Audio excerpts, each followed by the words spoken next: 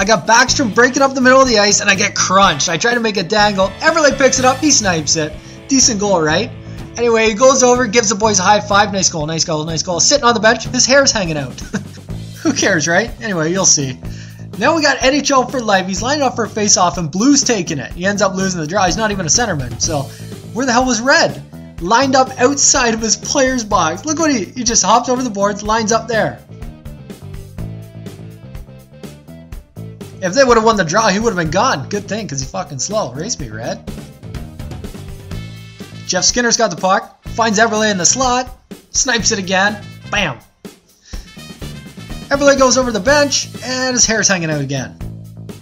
Kyle Quincy, of all people, watch him get hit into the boards. He's in the air, and he still makes his kick pass. He's not good for anything else, but if he can do that, that's pretty cool. In the air, kick pass.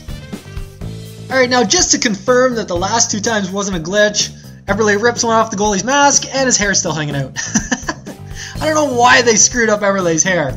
For the last clip, I just gotta apologize for any reason I gave for Brodeur not deserving the cover boy. Look at that! Built-in aggressive goalie. Computer Brodeur plays the aggressive goalie. EA, you got it right. You named the right guy. My fault before. The built-in aggressive goalie. The computer goalie. Look at this. That's textbook. That's perfect aggressive goalie. Good job, EA. You nailed it.